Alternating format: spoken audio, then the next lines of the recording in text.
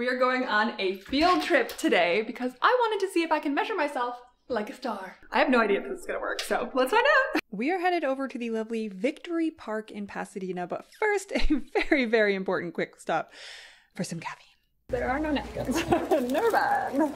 And a little treat, because, you know, why not? Astronomers use something called parallax to measure distance to stars. Now, we've talked about this before, but I wanted to see if I could actually put this into action. And I really have not tried this, and I don't know if it's gonna work, but I hope it will, and I think it will, because I have faith in parallax. You gotta go hair up for this. My thing cracked. Still works. Now, if you want to do this yourself, all you're going to need is a camera and preferably a tripod. If you want to get a physical distance though, you're also going to need a tape measure to measure the distance between your two observations. And you're going to want something in the background. In this case, we're going to be using the lovely San Gabriel Mountains for that, but you can use whatever, as long as it's far enough away. I wore the brightest thing I own so that you'll be able to see me even when I get far away. Let's do it. All right, want to get far enough away that, you know, there's a significant distance to measure here.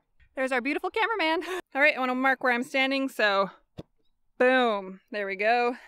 So we've got the tripod set up here to capture the actual image, and we're gonna move the tripod. So first we need to mark where it's at the moment, and we're going to bring Tipler and Mosca in to help us out with that. All right, so now we want to move parallel to where we are at, and you don't need to move super far, but you want to move far enough that you're gonna get, you know, some visible parallax. That is, the location that the thing you're measuring at is going to move relative to the background. Okay, so a very key part of the parallax measurement is knowing the distance between the two observations that you took. So we're gonna mark the location of this tripod as well. There we go, volume 2, Tipler and Mosca. I'm getting so sweaty. It's like I'm crying. And then we can take our observation from the second position. Now, the unit that you're going to get your distance in is the unit that you measure between the two things. You can measure it by footsteps, or you can measure in physical units, which is where your tape measure would come in handy if you want to know, you know, actual inches or centimeters or something. So in this case, that is going to be about 105 inches. Now, if you're doing this yourself, you're not going to need this, but I got this so that I can confirm that distance once we actually do the calculation. So I got one of these so I can measure the physical distance out to there and prove to you that these parallax calculations do in fact work. All right, I'm gonna put the camera down to record what this actual measurement is, but I'm not gonna look at it because I wanna do these calculations blind and see if they actually work or not. I think we did it! So now that we actually have our images that are spaced by some distance apart, now we get to do the fun part. Math. So I'm gonna let you guys follow along as I do this, and I am really just doing this off the top of my head. I'm gonna be so jazzed if this works though. I hope it does. It should. I understand the concept. I have a 9-minute video in here that won't load. 2 of them. Excuse me while I have a panic attack. Do I even have the data that I need? This is unfortunately also an accurate representation of science. Oh good. This program will open it. Weird. Okay. So now I'm going to grab some stills of the pictures I need. So one thing I did was I took a little ball with me so that I would have like a really small point source to measure, but you could do this with anything. It doesn't have to be a ball. In fact, I'm gonna do it multiple ways. So some of these will have the little orange ball in it, and some of it I will just be measuring to, you know, myself. Okay, so I got 6 in this position. So let's go over to the other position. So we'll go ahead and grab 3 of just me. Now me and the ball are the same distance away, so we should get the same result whether or not we're using something on me or the ball.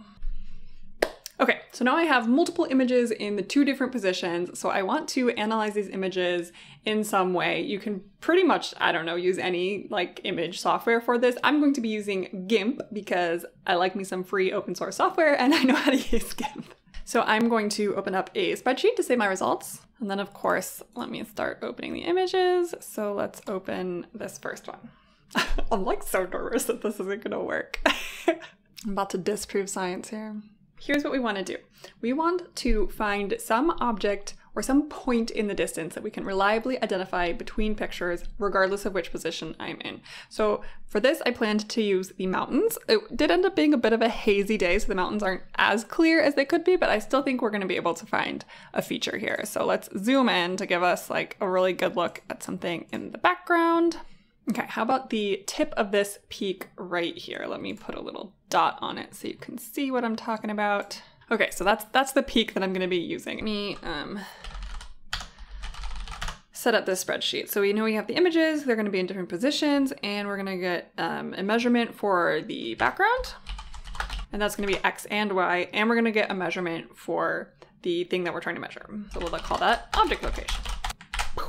This is position 1, and let's measure the object of this thing in the background. So you can just do this in GIMP. You don't even really need to use like a special tool for it, because anytime you put the mouse over the image, it tells you where the mouse is at. So I'm going to say that this point right here is the background point, and that is at 827,203. So I will put 827,203. This one, there's no ball, we're just measuring me, but I'm actually probably gonna measure to the center of my face, just because it'd be weird to measure like to my boobs. Not doing that. Center of my face is 862,480. See, easy enough. So now let's go ahead and open up our next image. And then you know what we're gonna do? We're gonna do it again. Doing it again, doing it again. Okay, so that's on my face. Let's do the ones now with the little ball in them that's maybe a little bit more like a star. Okay, we can see that nice little orange ball here. That is at 855,441. You know, now that I'm thinking about it, I don't like the way this is set up, because it was like redundant information kind of.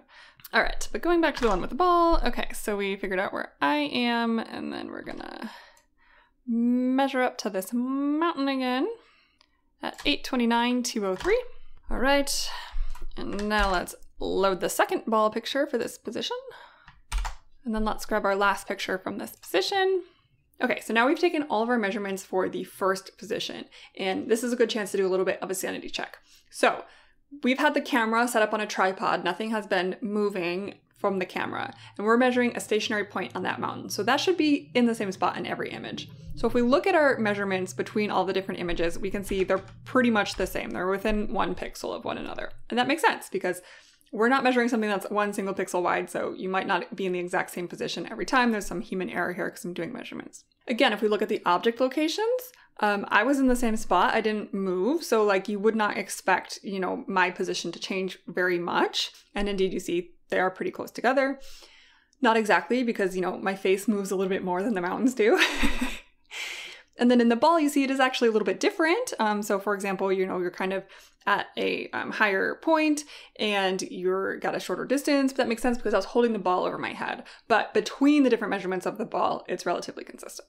So that makes sense. I think we've got some good measurements here. So let's go ahead and do this for the other side. Okay, so we've just loaded our first image of the other side. Let's zoom out and look at this as a whole and look at the difference here. So there is some difference in the background. But there's more difference in me, and that is what we're trying to capture. So I think you can kind of see it visually here, but we can still see that same mountain in the background, and so we are going to be using that same point. We are now on the second position, first picture, and we're going to be doing me. So this mountain is at 621,182, and measure this down to my face. And I mean, I think you can immediately see how far much over to the right I had to go, and that is definitely going to become important here. Okay, so center of my face is right there, 864,462. Okay, let's load in another one. Okay, we'll do the last one of me. Note that although the mountain, I'm expecting it to be in the same place, I'm still measuring it every single time. I'm not just assuming that it's in the same place. Okay, so now we can move on to the ball for this side. Now notice I'm trying to compare similar positions between the sides. So the ball's, you know, kind of being held in the same spot so I can compare between the two positions better. But it might not totally matter, and we'll talk more about that. Okay, second ball picture. All right, last one. Okay, so we've got a bunch of measurements now. So what we want to do is we want to find the difference in the position of the object relative to the background between the two positions. Okay, so let's consider our first row here. We say we have delta X, delta Y. So this delta X and delta Y is the difference between the measurement in the background and the object in the foreground. So now we can just do that for all of them. I think something should hopefully immediately pop out to you as soon as these columns populated, is that the delta Y's are very similar across both positions, but there's a very big jump in the delta X's between the positions. And that's from the parallax. That's what we're gonna measure. This is so cool. Okay, I'm so glad this is working. I'm telling you, I'm literally doing this on the fly. We know that we moved our camera laterally. We did not move it up and down at all. So we really don't expect this y value to do anything for us. It's not really going to be containing that much information because it's really not the dimension in which we are expecting parallax to happen. But it's nice to have there. We could incorporate it if we wanted to, but I'm just going to focus on the delta x. I'm actually going to rename these. Okay, so x object relative, y object relative. So a little bit clearer about this because we're about to deal with an actual delta x, or a different delta x. This is why I normally plan my videos. I ramble. Delta x, and I guess we can do delta y, why not? This delta x and delta y is the delta between the positions. So what we want to do is we want to average together all those measurements we took. So let's average together the measurements of me and the x dimension, and we want the relative measurements here. And then we're going to subtract that from the average of the measurements in the other position for that same configuration. Okay, so now we're going to do the same thing for the y direction, even though, again, I don't expect this to really encode any information. So why are we doing it? I don't know, just for fun. Also, by the way, if you're looking at me doing this Excel and you're thinking, wow, there are so much faster ways and better ways that you could do this, I absolutely agree. We're just doing this fast and dirty, all right? Fast and dirty. Okay, so we can see delta y, 4. Delta x, 210. Okay, you see where the signal is coming from? Yes. And then we'll do the same thing for the ball. Beautiful. I noticed that these two delta x's are very similar. Yay! I love it when science works. Okay, so great. We just calculated the change in the position of the foreground object relative to the background when neither object was moving, only the observer was moving. The observer being the camera. And we got this in pixels. So how does that translate to a distance? There's a couple steps to go here. Okay, so what we actually want is the difference as an angle, not as a pixel. But luckily, cameras have fields of view, and those are angles. And we know how many pixels are in our camera, and we know what the field of view of our camera is, and so we can calculate how big a pixel is in angles, and that's what we're going to use. This is going to depend on your camera. You should be able to look this up. So in this case, these images were actually taken on my husband's camera.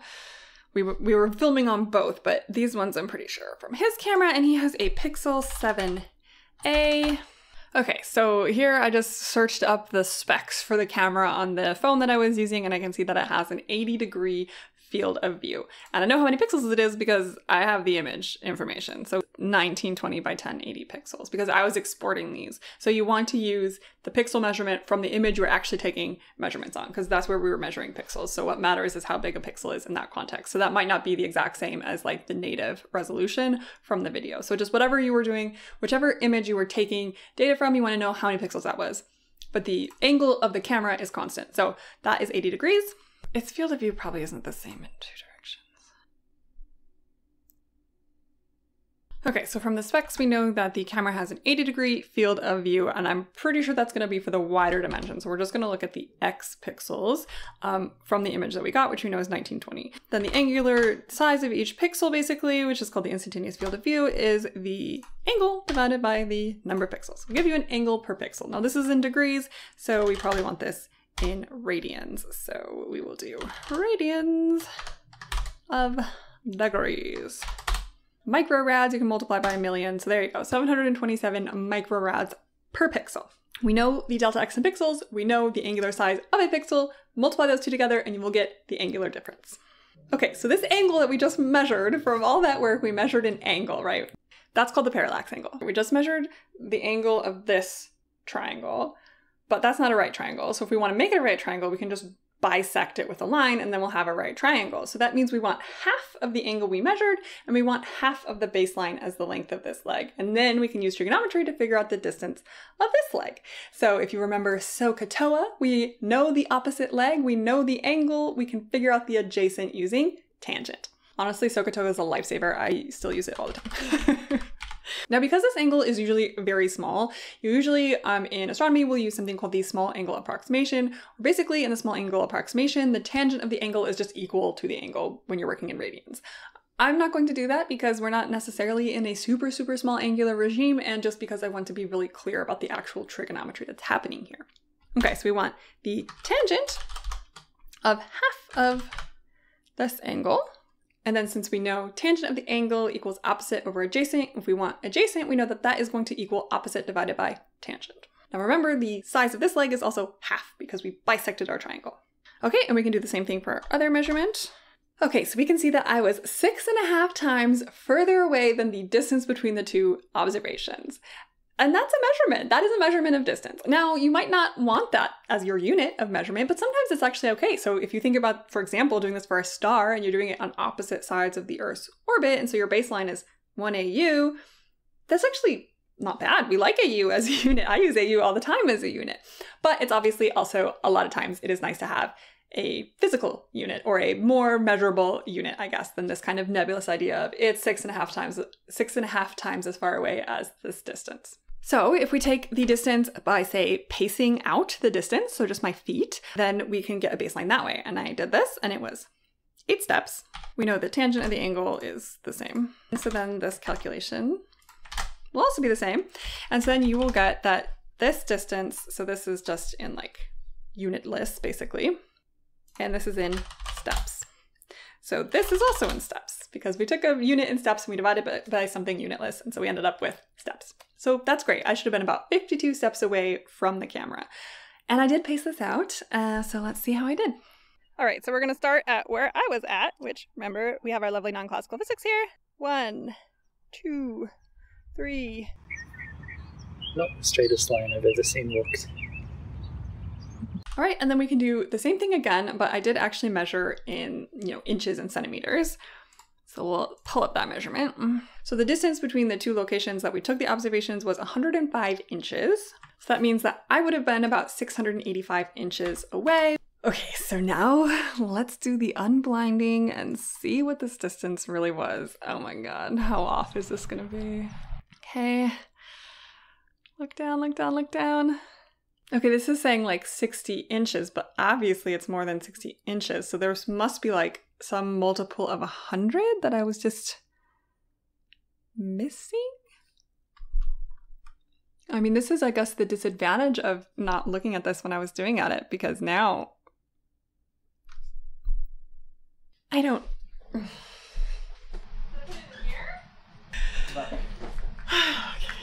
Oh, that wasn't the inches side. That was the centimeter side. Oh, okay. Well, we can do this in centimeters. Okay, centimeters is just 2.54 inches. All right, so this was definitely the side that we were seeing in the video. Yeah, you just get to like a meter and then it just, there's no indication.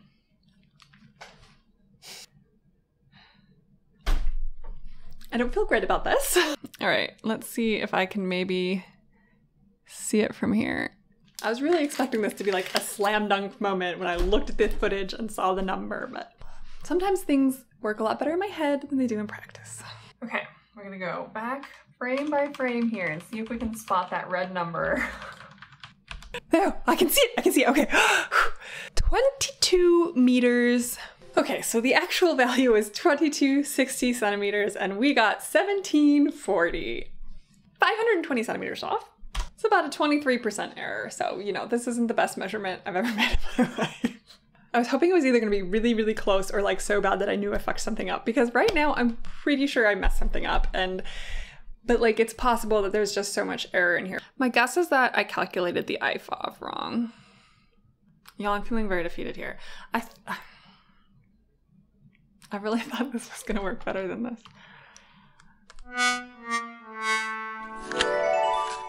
Okay, I think I figured it out. I'm feeling a little bit like an idiot for a couple of reasons. One, because like maybe I should have figured this out beforehand. And I realized as I was doing it, I was like, this doesn't seem right, but I'll just run with it. And then obviously it wasn't right. But also I was doing this in an Excel spreadsheet and I closed it out and I didn't save it.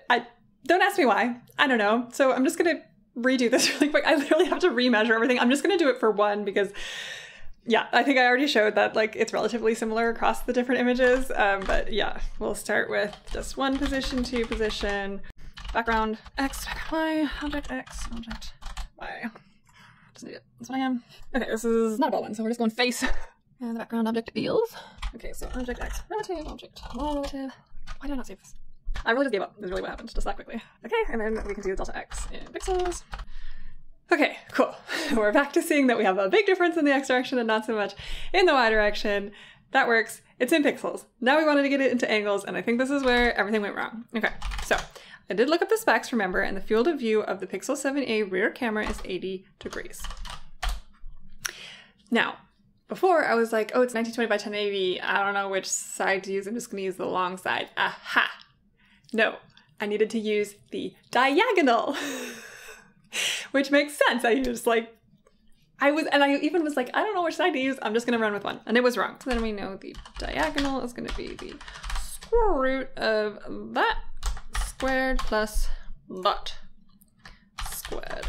So that's the diagonal in pixels. And we have the field of view in degrees. So now we can do the IFOV in degrees per pixels this way. Perfect. And then we actually are going to want this in radians per pixel. Boom. Okay, so then that means the delta x in radians is the delta x in pixels times the radians per pixel. And then we know the parallax angle is going to be half of that. And then we know the distance that we had in our baseline was 105 inches, so 267 centimeters, which means that the like side of the triangle, I'll call it opposite because it's opposite the angle, is going to be half of that. Sorry, I'm rushing through this because I already did all this. Okay, so now the distance will be opposite divided by the tangent of the angle.